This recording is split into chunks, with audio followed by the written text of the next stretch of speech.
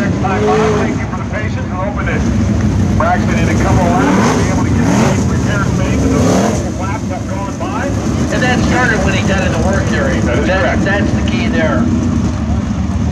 So your front row, Jarett Andretti, Kevin Thomas Jr. Now it's Nick Bilbee and Robert Ballou, Brandon Mattox and Thomas Meseraull. Awfully good heat race number 1 in front of us, fans.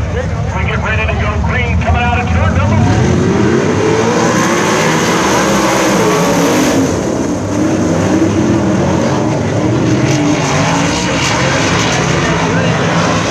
17, large slow jump from second. When they came down the front stretch, Robert Ballou with some contact to Brandon Mattox, and Brandon right there, I believe, just invited Robert to dinner later on. But the left rear of Robert Ballou, and you can see the wheel does not look as if it's balanced as it was. Also some front end damage on Brandon Mattox's car. I mean, the contact right there. So as we watch this and we go back to green, there clearly is some problems with the left side of Robert Ballou's number 1 as well. So again, to document, we might have some people come in late, Brad. You made this comment in passing. Had 2 flat tires on the way down here tonight, so he's already not happy. Yeah, it was a challenge just getting here for Robert Ballou, and now he and Brandon Mattox make some contact there. And as you well know, there's been some issues and challenges on Highway 37 if you're coming from the north. Oh, you could come from the west if you wanted to. Well, we tried a different sort of route. Our GPS system put a complete circle at Gosport as we see that now Ballou is in the work area. He's got a flat left rear. Robert's going to try to go one lap, hoping his crew can get a new left rear.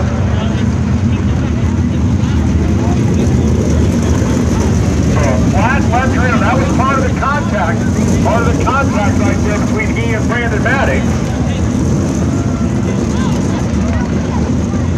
So we've had flat batteries and flat tires thus far tonight. It's got to get better.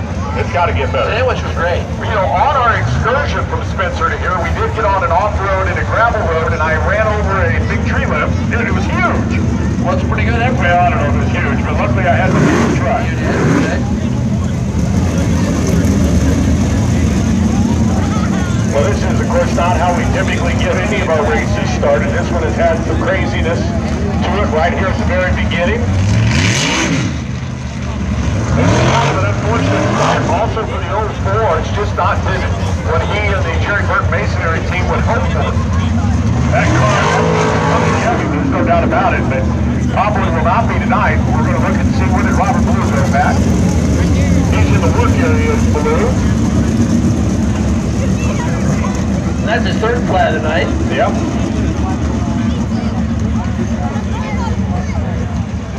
There's no question that Jake Arrieta had an easier time of it last night. 16-0. Everything went his way. Well, it looks like the push truck's up behind Robert Ballou, and the team's got the Rockland, California driver with a new left rear. He'll field it back of the field. And for him, the Pat probably lucky for us fans. That's right, because he's in the back of the pack and he's mad. Again, if you're not familiar with this driver,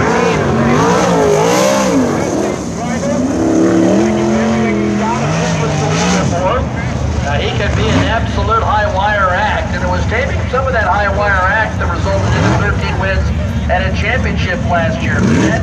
That controlled aggression is what's made him so very good, and now he's going to be full force here. Elbows up, without question, for Robert. Well, when you saw this lineup at the beginning, before we even went green, you would have thought that this would have been our heat race that basically would have no issues, and it just has been a rough start. Let's see if we can erase all of that and get off to good action here. Andretti and Thomas, still your front row. Bilbee, and now it's Meseraull in row 2 with Ballou on the tail.